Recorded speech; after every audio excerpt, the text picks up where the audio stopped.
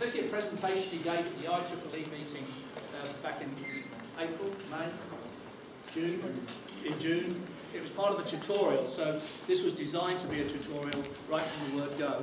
One of the things you should know is that within his presentation, which is very, very broad, what you will find is that it actually overlaps with some people who are going to be talking later in the course.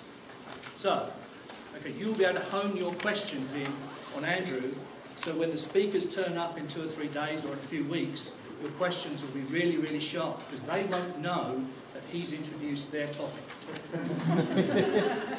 So they'll think that they're telling you something for new. So you can ask them right in the middle of their introduction some really, really poignant question. Put them on the spot.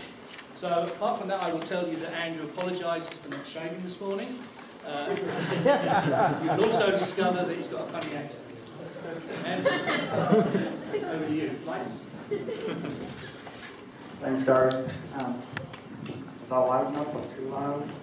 It's all right. As Gary mentioned, apologies for my funny accent. Hopefully you can understand what I'm saying and follow the talk. Also, apologies to the people who are speaking after me. I'd like you all to save the pointed questions for those people, and not for me. Keep all the questions for me, nice and simple. When Sean asked me to give this presentation, I decided on the title, Next Generation Strategies to Maximize Photon Harvesting in Organic PV Devices. Pretty much as soon as I gave that title to Sean, I realized that most of these strategies are actually applicable to quite a wide range of single junction devices, mainly if they have a fairly wide bandgap absorbing light harvesting material. So as Gary mentioned, I'm going to give you a very brief introduction to a number of novel strategies for converting as much of the solar spectrum as possible. These are typically 4 to 6 slides on each topic, just giving you a little flavour of what goes on, and hopefully throughout the rest of the course you'll get a lot more information about a lot of these strategies. And so the motivation for these different strategies for harvesting as much of the solar spectrum as possible comes from the fact that in a single junction device there are a number of loss mechanisms. You can have thermalization, where any energy above the bandgap of the material is lost predominantly due to heat. Transmission losses, where any photons below the bandgap of the material actually pass straight through the device. Recombination losses, where photoexcited carriers are not harvested and simply recombined to the ground state. And then a couple of other losses, one junction loss and then also contact voltage loss. I'm actually not going to talk about the last two, I'm going to touch on the first 3. I also show on the bottom right hand corner the shock to limit for a single junction solar cell, and show the maximum power conversion efficiency that can theoretically be obtained for a given bandgap. I also plot 3 kind of typical examples of different PV technologies. The first one is a polymer fullerene volcanic junction. Although it should be noted that the precise position of this bandgap depends on what you consider the band edge of the material to be, what you consider the lowest energy transition. The other 2 devices are a dye-sensitized solar cell and then amorphous silicon. And what you can see is these devices all fall well short of their theoretical maximum. Some of the strategies I'm going to discuss with you today are about pushing these devices up towards that maximum and potentially even over and above that. So the breakdown of what I'll cover today, in terms of recombination losses, I'll talk about long-range energy transfer in organic systems, device engineering for nanocrystal solar cells, and these are both aimed at minimizing the amount of recombination, so actually harvesting as many electron hole pairs from the photoexcitation as possible. I'll then also discuss thermalization losses, and talk about changing the band gap of a light harvesting material, down conversion and singlet fission. Make a note that singlet fission is a molecular analog of multiple exciton generation in semiconductor nanocrystals. I won't actually talk about that today, although I will touch a little bit on nanocrystal solar cells. And then finally, in terms of transmission losses, I'll talk about upconversion and then strategies to enhance absorption within the active layer, and I won't actually cover downshifting. For the vast majority of PV devices, I don't really consider that a viable way to boost the efficiency. A lot of the materials actually work perfectly well in those short wavelengths. There's no real need to think about downshifting as a strategy to enhance the performance. So for each section, I'm going to give a summary slide like this, and I'll point you towards corresponding talks in the remainder of the summer school, where you can pick up a lot more information than the 3 or 4 slides I'm going to show you. So in terms of minimizing carrier recombination, the first example is the nanocrystal Schottky cell. And Joey Luther will be giving a talk on semiconductor quantum dot solar cells. And so I encourage you to go along to his talk if you're interested in these types of PV devices. So the first example of these solar cells was actually generated by Joey Luther and his colleagues at NREL, using lead selenide quantum dot films sandwiched between 2 contacts. What happens in these devices is you set up a Schottky barrier that can actually provides a built-in field to dissociate the charge carriers. And so what happens is the electrons flow downhill to the metal and the holes uphill to the ITO. What you can see is the devices actually perform reasonably well, about 2.4%. Get a very high current and a small open circuit voltage. And the EQE of the solar cell, so the number of carriers extracted for photons in, actually matches the nanocrystal absorption given in yellow. And here you can see 2 different device thicknesses, and you see that the biggest difference between these is that you enhance the absorption in the low energy part of the spectrum, mainly due to the first excitonic transition in the nanocrystal. And that's simply because the absorption coefficient in this system is fairly weak at those wavelengths, and so you need a thicker film to be able to harvest those photons. One of the things that these guys noticed was that if you measured the internal quantum efficiency, so in this case, this is the number of charge carriers extracted for the amount of photons absorbed in the device, that as you increase the thickness, you see a big drop-off in the blue region of the spectrum. The reason for that is blue photons are absorbed predominantly at this interface. And that means they're absorbed a long way from the Schottky barrier, and therefore they just simply aren't separated and you get a large recombination loss. So that kind of implies that the Schottky diode is actually in at the wrong side of the device in this case, and they would like to move it to the front side of the device to harvest as many carrier pairs as they can. That led them to insert a zinc oxide nanocrystal layer that shifted the Schottky barrier to the front of the device. And you can see that they then pushed the efficiency up towards 3% with this approach. But they didn't think that that was necessarily good enough, and decided to include a transition metal oxide layer at the back of the device to include another Schottky barrier. In this case, in the first case, this is pulling electrons into the front contact and pushing holes towards the back.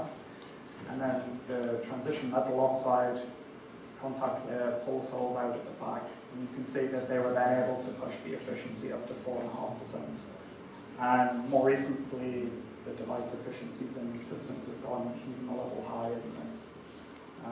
But this is just an example of engineering the device architecture to tailor the energetics to maximize the amount of current abstraction due to as many photons as are incident on the device. And if you are interested in this technology and you attend Joey's talk, he has some very exciting results that they recently published on these nanocrystal devices. But I won't steal his thunder, I'll let him tell you about that. So the second strategy to minimize carrier recombination, in this case, is actually applicable to organic photovoltaics. And Sean is going to give an introduction to OPV and give you a closer look at OPV mechanisms and concepts. But it basically pertains to the fact that organic materials generate, the photoexcitation in these materials generates an exciton. And so what that means is in a bilayer device, for instance in here a poly 3-hexyl thiophene, that's a prototypical conducting polymer. And fullerene, if you have a bilayer, the issue is that to get complete absorption of the incoming light, your thickness has to be about 100 nanometers, so that's 1 over the absorption depth. And the issue is that in these materials, the exciton diffusion length, and that's the distance an excitation will move prior to recombination, is only of the order of about 5 to 10 nanometers. So there's a big disconnect between those length scales. And that means there's a compromise between efficient photon harvesting and complete exciton dissociation. So the initial strategy to overcome that was to mix two materials, the donor and acceptor, into a blend to form a nanostructured, what they call a bulkhead junction. The reason for that is that the interface is through the bulk of the device, and that's hence the bulkhead junction. And so what that means is you have polymer and fullerene domains, and in this case, you shorten the distance required for an excitation to reach the interface between the two materials. This solution allows us to exploit efficient electron transfer from the polymer to the fullerene, but it has some practical difficulties. The main one being that the actual nanomorphology that you form in these devices is left pretty much entirely to chance. There are some examples of processing strategies to optimize the nanomorphology, but it's not necessarily known beforehand what strategy will work best. And so that means that being able to control the domain size and keep it comparable to that exciton diffusion length and maintain percolation pathways for the carriers to the electrodes is actually a difficult thing to do. And the other thing is it's also pretty difficult to predict the electronic structure of these active layers because multiple phases exist. You have interfacial states that it's difficult to calculate because the precise molecular geometries at the interface are unknown. So a potential solution to that is to exploit long-range energy transfer. So the figure of the panel at the bottom shows an example of this where photon absorption generates an exciton, which is then able to transfer its energy all the way to the interface. So irrespective of the thickness of the film, that energy transfer is efficient enough to put your excitation at the interface and provide efficient carrier dissociation. So the challenge is to develop materials and/or architectures capable of facilitating this long-range energy transfer in the solid state.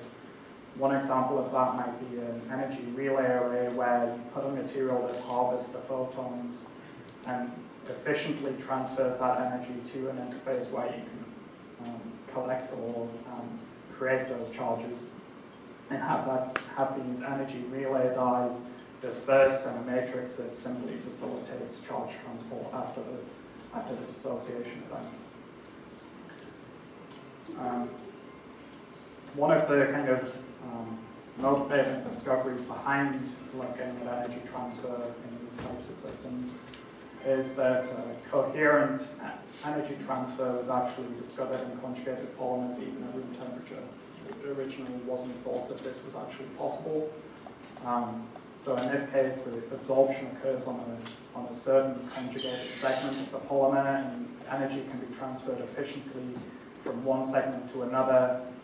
In this case, the authors illustrate the end product being fluorescence, but in a PV device, you'd want that exciton to reach an interface where you get free carriers. The problem is that these coherences, in this case, last for less than a picosecond. So the challenge is, can we design novel materials that prolong this coherence and actually allow us to use this mechanism to harvest the photons? There have been a couple of recent experimental examples of using energy transfer in organic PV devices. The first one is what's called a dye-sensitized solar cell. So in this case, you have a nanostructured titanium contact, which has these sensitizing dyes absorbed on it. And the typical dye-sensitized solar cell consists of just this kind of architecture. But in this case, the authors actually put some energy transfer dyes into the electrolyte. And what they saw was that their energy transfer dye, in this case, this perylene derivative, which absorbs in the green and orange part of the spectrum and emits in the red and has good overlap with this phosphorylamine. So it would be expected that there'd be efficient energy transfer between these materials.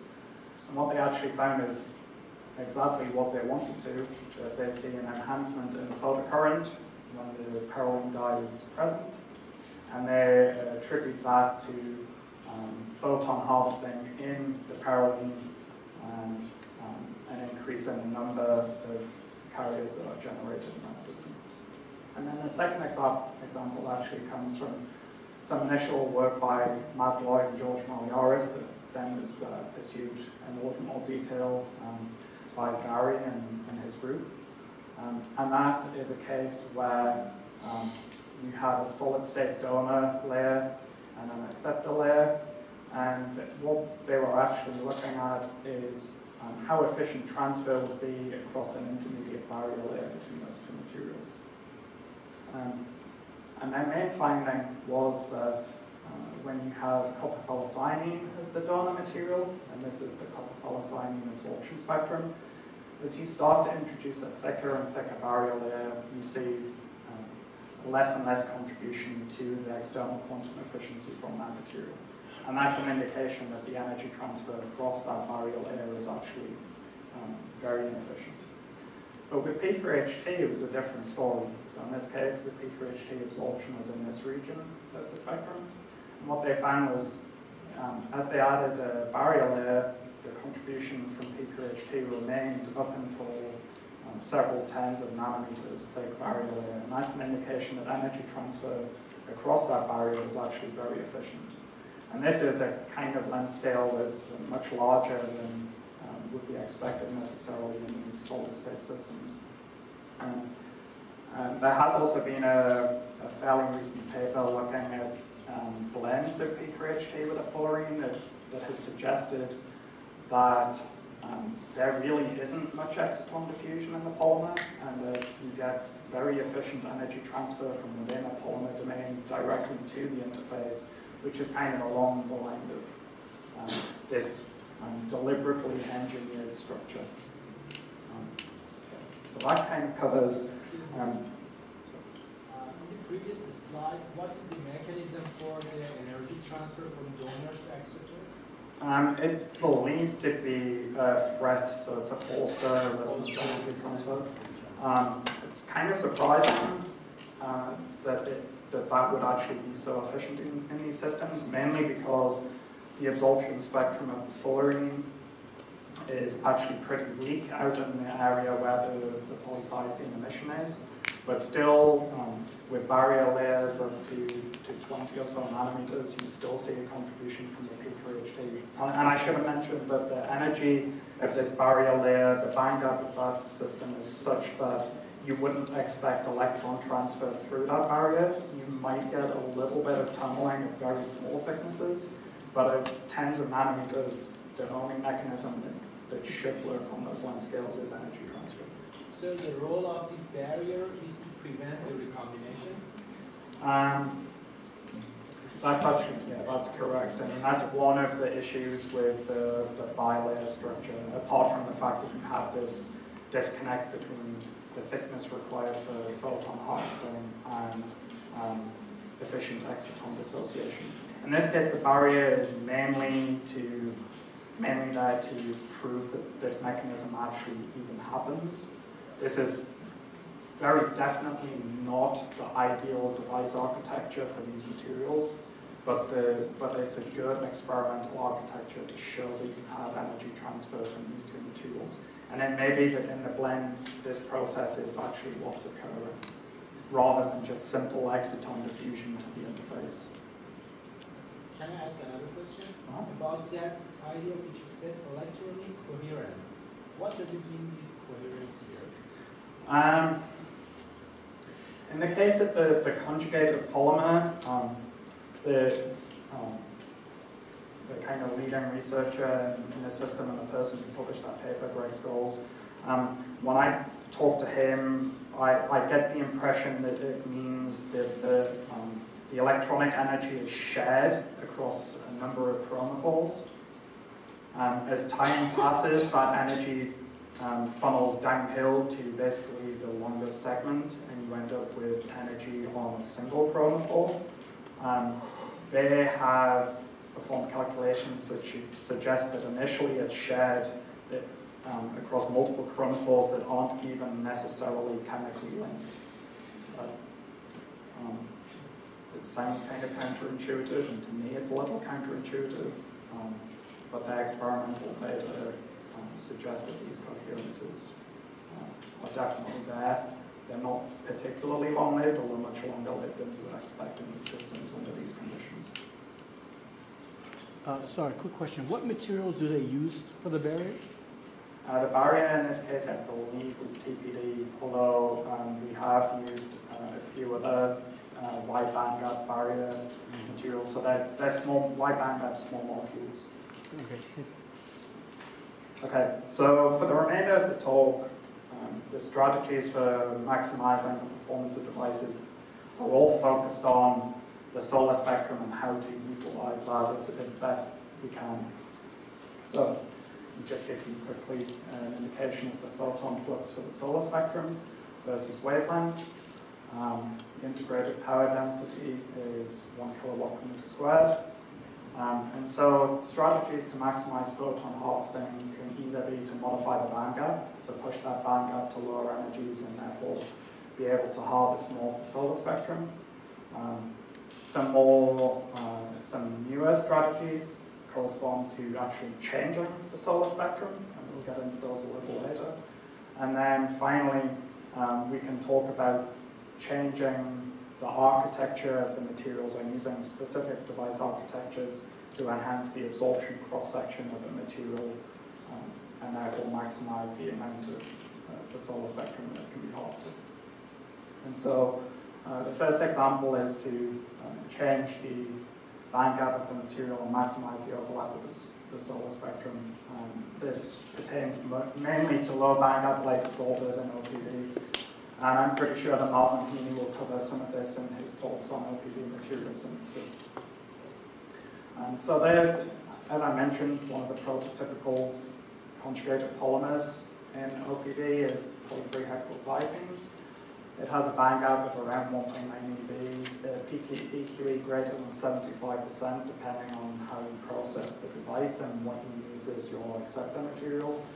And it has been suggested that the internal quantum efficiencies in these systems are approaching 100%. So for every photon that actually gets absorbed in the P3HD, you get a carrier, you get an electron hole pair that can be collected at the electrode. But as you can see on this zoomed in scale on the solar spectrum, we're throwing away a lot of the spectrum here. This is not just a problem for OPV. Amorphous silicon has a slightly smaller bandgap and good EQE and IQEs, but again, there's a lot of the solar spectrum that's unutilized in amorphous silicon PV devices. And so for low bandgap polymers, people have been looking at combining donor and acceptor units, and the way we think about how that modifies the bandgap is that the LUMO from the donor and acceptor components are combined, they hybridize to give you two new unoccupied orbitals, and the same for the HOMO. In this case, the actual HOMO of the donor acceptor polymer is dominated by the HOMO of the donor. and the LUMO of the donor acceptor polymer is dominated by the acceptor. And what people are trying to do is change the band gap of this polymer to shift the absorption threshold to lower energy, and therefore harvest more photons from the solar spectrum. But also, if you can move the actual HOMO and LUMO around, you can potentially create a larger offset with your acceptor and therefore increase the open circuit voltage in the device as well. So you have two opportunities to gain some benefit with this approach. You can increase the current density and the open circuit voltage, and therefore get a kind of double hit on your increase in the power conversion efficiency. I think, like I said, I think Martin will cover some of this, hopefully, in some of his talks, and talk more about specific chemical structures that would actually give rise to low band gap polymers. But one of the issues is that if you look at the portion of the solar spectrum available to P3HT, it's about 10 to the 18 photons per second meter squared. If you go to one of the prototypical low band gap polymers, you only really increase the number of photons available by about 25%. So reduction of the band gap doesn't always dramatically enhance photon harvesting. And so that brings us to the next approach, which is based on these low band gap materials, and that's tandem PV devices. Excuse me. May I ask a question for the two previous slides? Okay. In this case, since the LUMO and HOMO are merged and we have a new band gap, how can we control that Fermi level? Because the only thing which is determining the open circuit voltage is the Fermi level, but not the LUMO itself. Well, it's to do with the quasi-Fermi level when you separate carriers across the interface. So the position of that LUMO relative, it's not the LUMO, it's the position of the HOMO of the donor, so that in this case, the choice of terminology is not perfect. They call them donor acceptor polymers, and then you talk about a donor acceptor blend. So this donor acceptor polymer becomes the donor in the donor acceptor blend. And so it's the HOMO position of the polymer and LUMO position of the acceptor that determine the open circuit voltage. Okay, so in this case, we are not talking about the Fermi level anymore.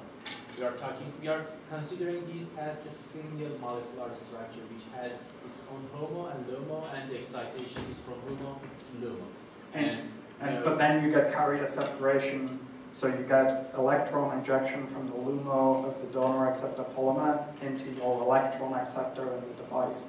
And the open circuit voltage is determined by the quasi-Fermi levels established as a result of placing carriers on either side of the interface. So if we have an interface, then we don't have a single new HOMO and LUMO. We still have separate HOMO and LUMO. That the figure on the left shows that these HOMO and LUMO are forming the new band. Yes, in the polymer, not in the heterojunction. As I mentioned, the terminology used for these polymers is not ideal. Do not confuse these with donor and acceptor as in polymer and fullerene. This is a donor acceptor polymer.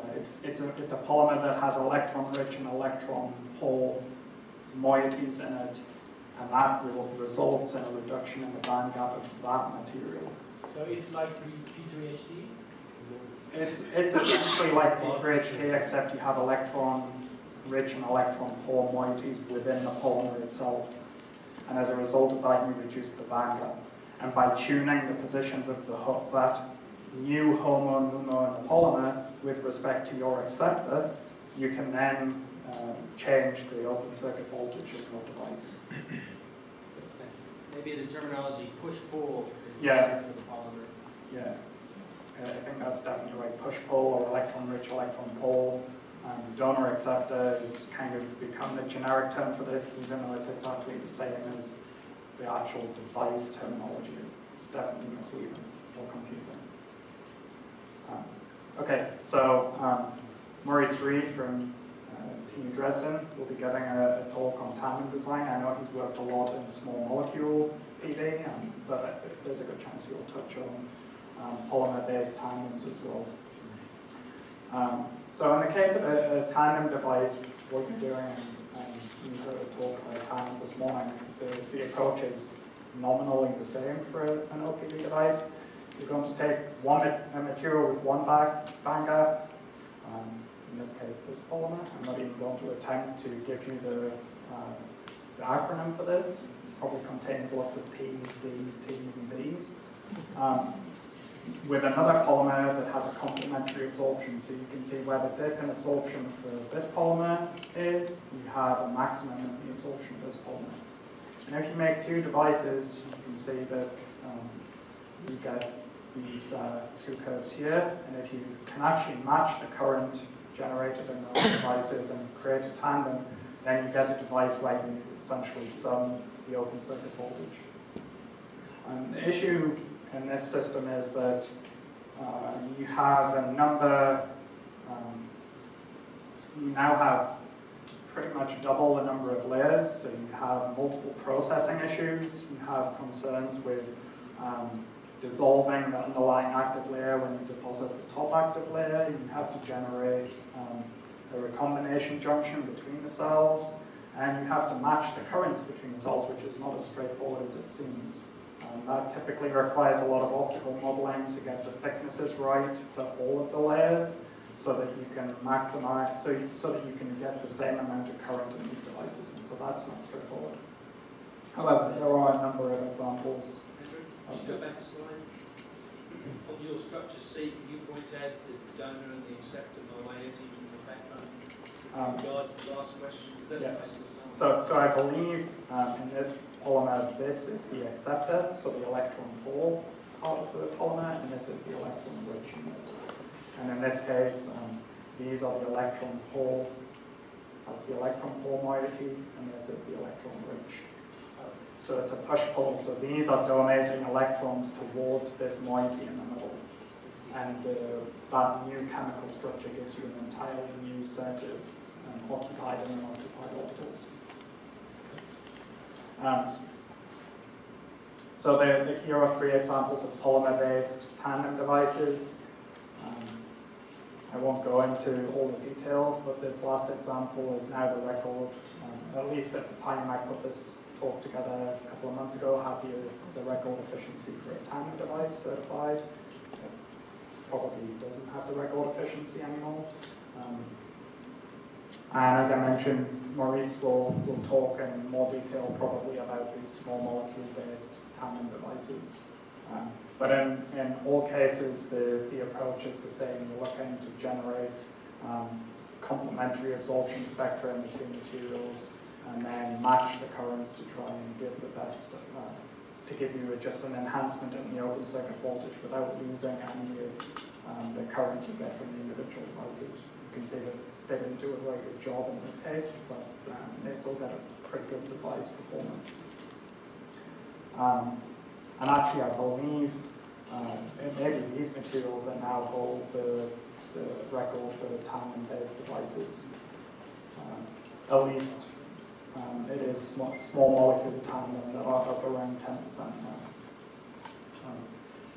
And so the next strategy is to actually take the solar spectrum, which contains a lot of photons and energies that we can't use, and change those photon energies to ones where the devices work very well. The first example of that is photon down conversion. This is also known as quantum cutting. You put one photon into a system, and through a series of energy transfer steps, you get 2 photons out. So this requires, in this case, lanthanide ion pairs. So you have absorption, in this case, up in the visible part of the spectrum, and then emission from the turbine.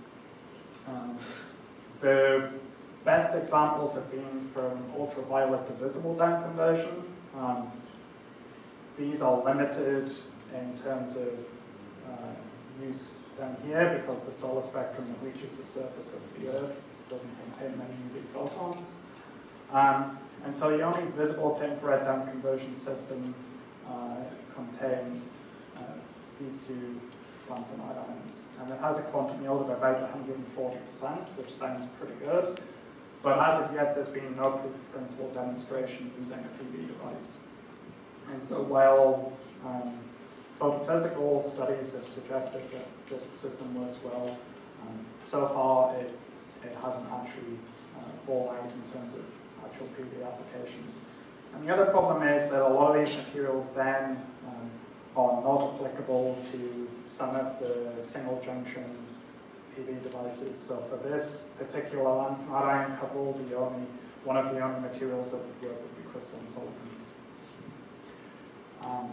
So the next strategy. May I ask a question? We have in this slide. In this case, we have quantum yields higher than 100%. So how is quantum yield defined here that can have higher than 100%? It's photons out for photons in. So if you can get 2 photons out for every photon you put in, your maximum theoretical quantum yield is 200%. So in this case, 140 means that for every 7 photons you put in, you get Okay, and this mechanism based on lanthanide ion pairs. Can you elaborate? So what this is, are lanthanide ions typically doped into an inorganic glass. Often it's an yttrium, the sodium yttrium fluoride glass. These are well-known host materials for lanthanide ions. They minimize the amount of quenching of the lanthanide excited state. You have to have very fine control over the relative concentrations as well as the overall concentrations of these materials. I believe the glasses are not necessarily difficult to make. One of the issues with the lanthanide is the transitions are very narrow, so you only get a gain over a very narrow portion of the solar spectrum. Anything else? So what happens in the electronic structures that we can separate one electron hole separated into 2 electron holes? You essentially get an energy transfer, so this first transition matches the energy transfer for excitation of the terbium, and then you have a second relaxation that allows energy transfer in the second terbium ion. And so it's just 2 sequential energy transfer steps. It is proposed that there are some other mechanisms available in these systems. I can, if you take a look at this paper, I think it goes into much more detail about what those mechanisms are. But it's essentially 2 energy transfer steps that give you, take the energy from your sensitizing lanthanide ion and put it on the emitting lanthanide ion, which can then emit, both of those ions can then emit with fairly high efficiency the photons that can be then collected in a PV device. So the next example is singlet fission, which is kind of nominally an analog of the process I just showed you. There are going to be several talks on singlet fission, but there are actually 2 talks that are specifically focused on singlet fission that will be given by Justin Johnson. This process is, as I mentioned, also the molecular analog of multiple exciton generation in semiconductor nanocrystals.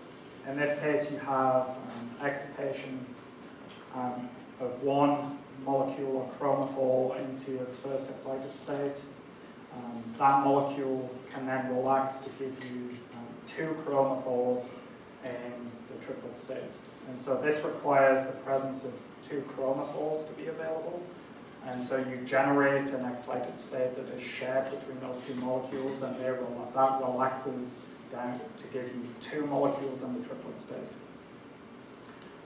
It has been predicted that if you take the same kind of Shockley quasar-based curves for a single junction cell and you apply a singlet fission cell in parallel with that you can boost the efficiency over and above the Shockley quasar limit and get up to a maximum theoretical efficiency of about 45%. The problem with this approach is that triplet states are by nature non-luminescent. So any realistic solar photoconversion mechanisms require direct injection of the carriers generated in the two triplet states into some kind of acceptor. So either a conducting oxide in a dye-sensitized cell or a fullerene in an organic-based PV cell. And so in this case, the authors illustrate exactly this. You have a singlet fission system which can eject 2 electrons into a titanium dioxide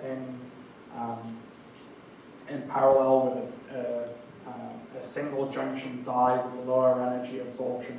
And so you get absorption at high energy in the singlet fission die, lower energy in the single bandgap die, and injection of electrons into the oxide from both of those, and therefore a boost in the efficiency.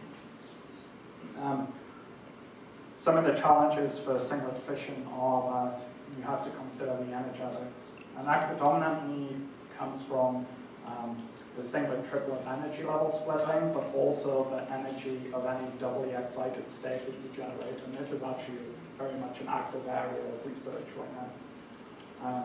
For the process to be efficient, you need fission to be exergic from the relaxed S1 state, so the energy of S1 has to be higher than 2 times the energy of the triplet. And fusion, so the combination of these 2 materials back to give you a singlet has to be endoergic, so the energy of S1 and any higher excited states have to be higher in energy than 2 times the energy of the triplet. That basically means that once you generate those triplets, they are now available to give you charge carriers, rather than recombine to give you the singlet back or some of that excited state that can then relax and be of no use to you. As I mentioned, this process requires 2 chromopholes, and so there's an active area of research to look at coupling, chemically coupling chromopholes that exhibit singlet fission to try and maximize the yield. This means they must interact in some way, and that brings forward the question, what is the mechanism for singlet fission?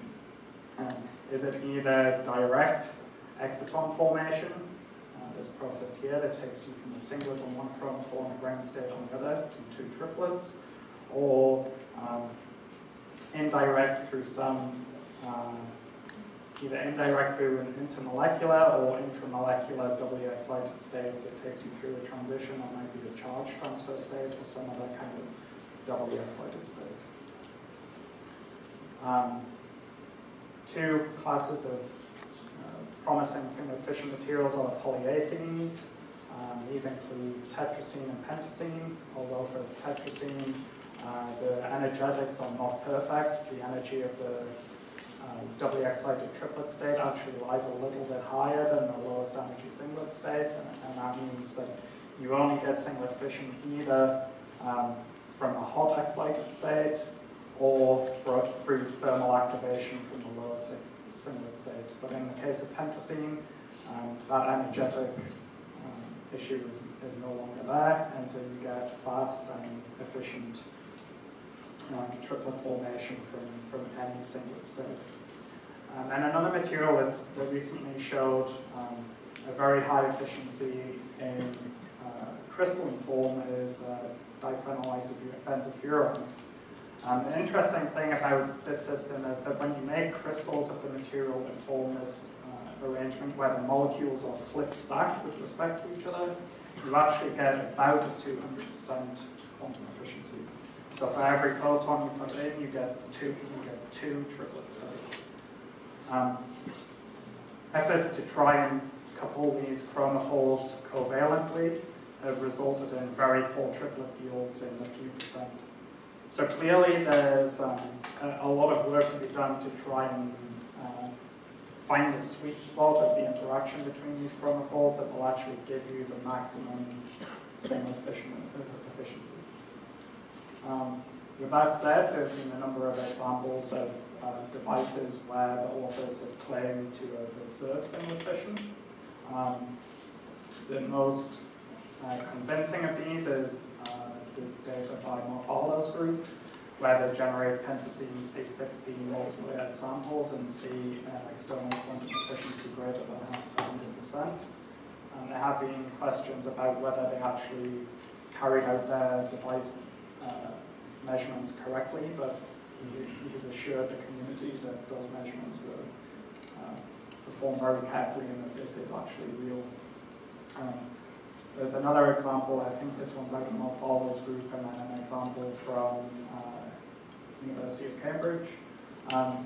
But in these cases, it's not immediately clear from the data that singlet fission is actually occurring in these systems. It is inferred because of the fact that the materials that they've used as the light harvesting materials, so tetrazine in this case and pentazine in this case, both demonstrate singlet fission. But there's no conclusive evidence in the experimental data to show that singlet fission is actually occurring in the devices. The next topic is kind of the inverse of the last two, and that is photon upconversion. I'm actually giving a short talk on molecular photon upconversion for light harvesting solar cells later on in the summer school. But I'll go over very briefly what this process is. So as I mentioned, that's actually the inverse process of singlet fission.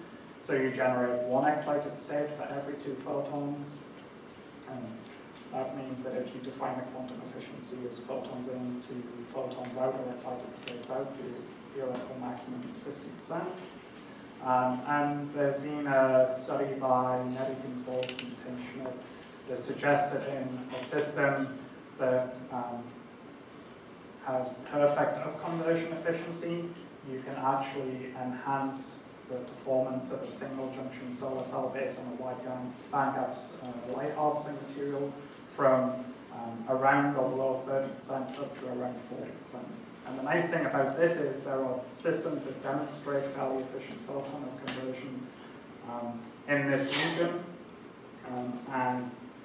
and solar cell materials that have pretty good performance given their bandgap, that have bandgaps in the right place.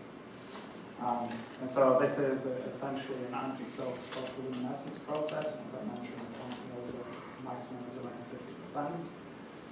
Any kind of realistic solar photocon scheme requires optical coupling between the upconversion system. So you can place your upconversion system behind the device, bring in 2 infrared photons, convert those up to a visible photon, which is re-emitted into the PD device and generate photocurrent. There have actually been a few proof of principle measurements demonstrating that this process occurs and can be exploited in PD devices, but you can also envisage using kind of a dye-sensitized approach where you put your upconversion system onto an outside in a dye-sensitized cell and generate free carriers directly from the upconverted excited state. And so this process can either be carried out in lanthanide ion pairs similar to those used for photon conversion. So in this case, you have the terbium, you have generation in an excited state, and in this case 2 terbium ions. That allows you to transfer energy to erbium, upconvert that erbium excited state to one of the higher excited states, and then see emission in the green or the red part of the visible spectrum. Or in a molecular system, you have a sensitizer dye, which harvests the infrared photons very efficiently. Those molecules are converted into the triplet state. They then transfer their energy to acceptor molecules. 2 acceptor molecules come together and collide. One transfers its energy to the other. You're left with an acceptor in the excited state and another in the ground state. The one in the excited state can then emit its photon at higher energy. This process requires long-lived, stable, intermediate excited states, and again, with the proof of principle measurements that show PD enhancement for both of these mechanisms. In terms of photocurrent generation from lanthanide-based systems, these have been demonstrated for both amorphous silicon and for polythiophene-based organic photovoltaics. some of the issues for this lanthanide-based approach is that the absorption spectra are very narrow. So in this paper, the authors show absorption spectra that actually look fairly reasonable. But I challenge anyone to go away and measure a lanthanide ion with an absorption spectrum this broad. Another issue is that the transitions in these systems are parity forbidden. So the absorption is actually very weak. It's not an issue with the molecular systems. The absorption coefficients are very strong in those systems. And it's also, I write here, very difficult to tune the energies of the electronic transitions, and really I should write impossible. These transitions stem from F orbitals and lanthanide ions, which are very well shielded from their environment, and so basically nothing you can do to surround that lanthanide ion will change the energy of the transition. The other issue is that this also gives a rise to strong overlap between the absorption and emission of these systems, and so there can be a lot of self-absorption, and actually there's a lot of self-quenching in these lanthanide systems. And then finally, specific to the ytterbium-erbium lanthanide ion pair, is you generate an erbium ion in a very high excited state, and you're looking for emission in the green and the red. But the strongest emission transition in erbium is at around 15-30 nanometers. And so you have rapid relaxation down to that level, and therefore you actually end up with a lot of photons at energies lower than you even put into the system. And so it remains to be seen actually how efficient these systems can be made to be. In terms of the molecular conversion systems, the group of Tim Schmidt in Australia, University of Sydney, have used this porphyrin macrocycle and rubrene, actually two different derivatives of this, placed on the back of an amorphous silicon solar cell in solution, and show that the difference in external quantum efficiency for exciting, for having this upconversion system present and not, actually tracks the absorption spectra of the sensitizer dye. You can see that the relative change is actually very small, only a few percent, but it is actually a demonstration that this is a viable process for helium enhancement. I should point out that this is in solution. In terms of a viable approach to taking this to application, this is simply not going to work. A lot of the dye-sensitized solar cell community are already trying to transition away from solution-based electrolytes because of the stability problems associated with those, and I can foresee the exact same issue with solution-based conversion systems. With that said, we attempted a similar experiment at NREL using this platinum-based benzopolphyrin and this anthracene-based acceptor material. We had a cuvette placed in front, in this case in front of the device, and basically because we didn't have access to a transparent OPV device. This again is in solution, and you can see this is our jerry-rigged experimental setup where we have a cuvette with elastic bands attached to the filter, and you can't really make out the device behind this filter, but if you look from the other side, this is our PD device. In this case, the filter allows us to pass some of the emission from our acceptor molecule through the device using excitation from a helium-neon laser, and we measure with and without the acceptor material. So in the case where we have no acceptor, just the porphyrin, there is no upconversion. We still see some photocurrent, and we believe that to be due to direct excitation of the device. But we see a small increase when we have the acceptor present. We can tell that we're not generating a lot of carriers in the device for two reasons. One, the current density is in the tens of microamps per centimeter squared range, and also our VOC is actually very low. But still, we see photocurrent. And some of the issues with this approach, one is that chromophores can often aggregate, and so We have a Caroline derivative that we thought would be a good candidate when we measured spectrum in solution. We see nice sharp features when that material is doped into a polyethylene glycol matrix. We see a strongly redshifted absorption, and that's due to interaction between the individual chromophores. And also it should be noted that these are normalized and the actual emission intensity in this case is much lower. If we switch to something like rubrene, where the phenyl rings on the tetracene core can actually twist out of the plane, that prevents the molecules coming close together and therefore keeps the electronic structure the same, whether it's in solution or the solid state. You actually see that the spectra are identical. However, rubrene has its own issues, and it is actually fairly unstable in ambient conditions. There are two reasons for this. Oxygen can quench triplet excited states very efficiently to produce singlet oxygen. That in itself is a bad thing. It's taking away energy from the system that you're trying to use to upconvert and get higher energy photons. But also singlet oxygen can be extremely reactive and can therefore degrade your materials. And the other issue is that when you come along with a new acceptor material, that often means the energetics are different to your previous one, and so you need to tune your sensitizer to have appropriate energetics to get efficient upconversion. So chromophore combinations need to be developed at the same time. It's not often you can just go along and pick one off the shelf that will work with a new sensitizer or acceptor. And then, so here is an example of photooxidation of rubrene.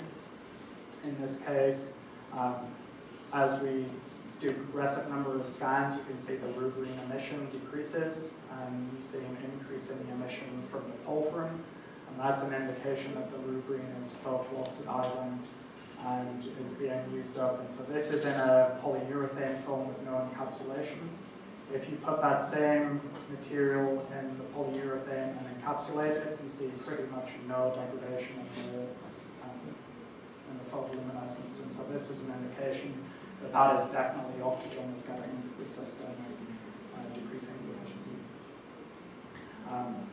If you then use rubrene and put it in polyethylene glycol, you can actually get away without encapsulate, and you see only a marginal decrease in the PL efficiency.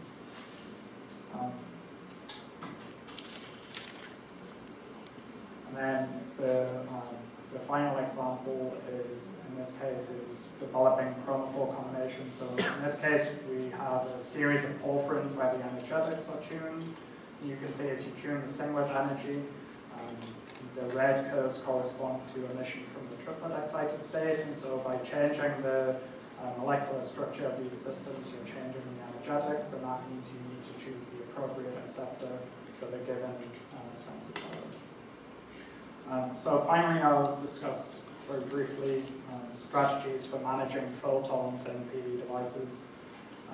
And there are a number of talks on plasmonic and photonic structures, their use in PD throughout the summer school. I'll give you a quick overview of some of those. The first is to use plasmonic materials. Now, plasmon is an electromagnetic wave trapped at the interface between a metal and dielectric. These require an extra jolt, shown here on this wave vector plot. And strategies for incorporating these into PD devices include placing them towards the front of the device and taking advantage of forward scattering into the device, actually placing them into the active layer of the material to directly generate an enhancement in the field and therefore an enhancement in the absorption. And then also kind of a newer and more complex process is to use plasmon waveguiding, where you have a periodic structure that actually allows you to trap light within the active layer. And so in this case you're enhancing the field. In this case you basically enhance the path length of the light in the active layer. There have been several examples of this, one coming out of Yavan Wardenart's group at NREL, where they put silver nanocrystals into PSS layer and actually see that the transmission of the device decreases exactly where you would expect the plasma resonance for these solar nanoparticles to be. And that results in an increase in the short circuit current and correspondingly the efficiency of the device for a given thickness of the silver film. Another example of the same group is embedding silver nanoparticles directly into the P3H2 PCBM layer. And you can see here that the absorbances in the active layer is enhanced. The one you see is a decrease in the open circuit voltage, fill factor, and therefore efficiency. And so you actually enhance the absorption, but you run into the problem where the nanoparticles actually enhance recombination as well. And so you end up generating more carriers, but also increasing the recombination rate and therefore losing the amount that can be collected at the electrodes. And so a more recent approach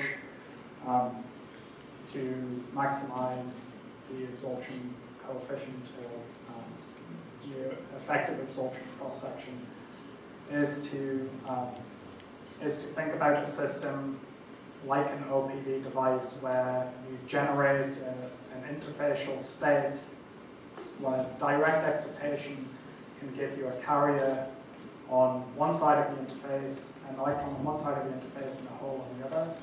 And this state is potentially the same as one that is a result of excitation at the donor and electron transfer across that interface. It has been suggested that direct excitation into this CTX state, this charge transfer state, is quantitative, but the absorption coefficient is very weak. And so Lin Liu's group out of Princeton showed that you can wrinkle a substrate that actually allows you to guide photons into the active layer, and thereby increasing the path length in these materials by several orders of magnitude. And that means that absorption into that charge transfer state can actually become effective. And so they showed an enhancement in device performance, an increase in the short circuit current, and also an increase in this sub-band gap absorption in P3H2 PCBM, which is believed to be due to the interfacial charge transfer state. The interesting thing about this device is they actually have a thin gold layer which they use to act as the transparent contact, and so obviously this is very much not an optimized device, and so the challenge is to come up with a device architecture that is more realistic, that will actually take advantage of this strategy to enhance the performance. So in conclusion, I presented a number of strategies for enhancing PV devices by overcoming some of their loss processes. I mentioned that some of these have been exploited very well and actually have led to significant advances in a given technology, and others haven't even reached the proof of concept stage. So a number of scientific and engineering questions remain even for those that have exhibited some promise. And then I'd like to acknowledge all of these people for their input for the respective sections. And finally, mention that I am sponsored by the Department of Energy Sunshot Initiative to work on molecular photon conversion in photovoltaic devices. Thank you. Take a minute.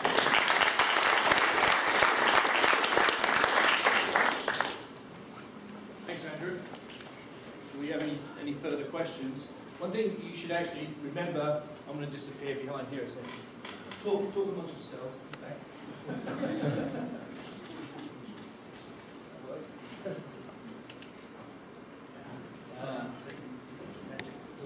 So if you remember, Kaz showed all those devices in his opening presentation. One thing he said multiple times was that in order to really make these things successful, is we have to think about innovative ways of improving their efficiency. So this is the opening presentation on that topic. And as Andrew pointed out, you'll see this come up over and over again how to enhance the basic efficiency of solar cells. Even though we can buy a silicon solar cell now at 20%, it's not enough. So, do we have any questions before we have a break? Yes, Andrew, you can answer your own questions. They come up. Towards the beginning of your presentation, you mentioned that having the absorber layer very thick, it leads to a lot of recombination between the electrons and holes. So my question is, why not just use like one-dimensional nanostructures like nanotubes, so that to have the absorption in a very long direction and just the charge separation along the diameter of the tube to decrease this charge recombination? There are definitely people who are trying to exploit this kind of thing, trying to generate nanostructured devices with a specific structure to exploit exactly these kind of things that you're suggesting. Being able to tailor a nanotube film so that you have all of your nanotubes pointing in one direction is a challenge in itself before you even think about putting that into the device. The other issue is that for instance, if you orient a nanotube in that direction, you may actually be orienting it so that the transition dipole for its absorption points in the wrong direction for a photon coming into the film. So you essentially make the film transparent to an incoming photon. So you have to think about some of these things, but there are definitely people who are looking to do exactly that with carbon nanotubes or oxide-based nanotubes or nanopillars to try and take advantage of specific physical properties and also the length scales that over which an excitation or a carrier can move. Yeah, I had a question about the upconversion OPV devices. So the concept is, right, OPV only absorbs and is limited in its absorption to its band gap. So you basically use some material that gives you anti-Stokes photoluminescence, so absorbs in the infrared, and essentially is able to pump the OPV optically so you can get the photons that you can't normally harvest. Yes. So then what materials are people trying to use for that anti-Stokes photoluminescence layer? Like what materials have people tried? So the main examples for the sensitizer materials are porphyrins and phthalocyanines. These are typically fairly common and easy to get hold You of. said phthalocyanines, like CPC, TPC? These are mainly platinum or palladium-based materials. The emitter materials are often highly luminescent polycyclic aromatics, so anthracene, tetrazene-based materials or perylene-based materials. Then people are looking at how you actually incorporate these into devices, and sorry. When I saw that, I thought to myself that basically this upconversion anti-Stokes photoluminescence layer is kind of like a color filter in a way, but it's pumping you another photon. So it doesn't need to necessarily be incorporated into the organic PV stack. It can be outside the substrate. That's exactly the strategy that most people are looking to take advantage of. And so that allows you to make a device that works just fine, but transmits light in the infrared, and you have an upconversion system that you don't have to worry about disrupting the electrical performance of the device. You can place it on the back of the device and try and get as many of those upconverted photons back into your PV device. I'm sorry, how much of an enhancement did you see in the devices you guys tried? Well, it was a pretty small enhancement on top of pretty poor performance. I mean, relative enhancement, maybe 50% in the photocurrent, but it's 50% of very little. Okay. Okay, thank you very much. Okay, we'll take this as the last question because I noticed that Chuck Kutcher's sitting in the back, not paying attention. So he's going to start at 4:15, I think. loss demand. And so if you would mind the last question.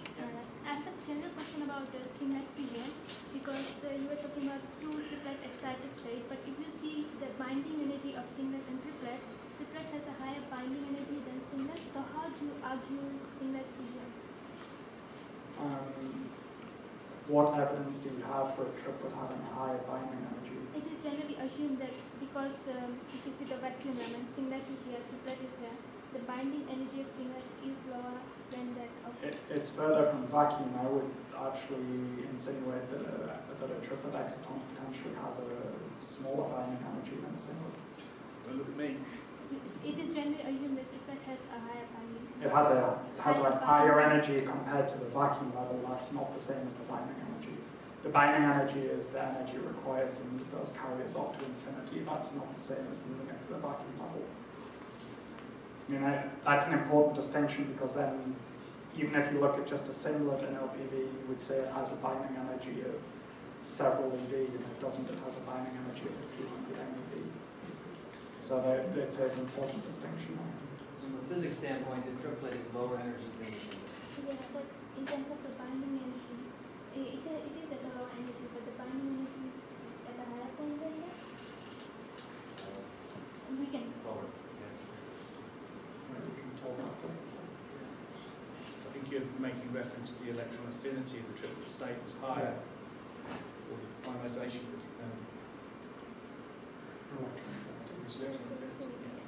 We're tidying this up, yeah, so that you can tell everyone what the answer is later on. We'll bring you out here. Is that fair? No pressure. I'll teach you to ask tough questions. Okay, so we're going to have a 10-minute break now and let Chuck Kutcher. Let's thank Andrew once again.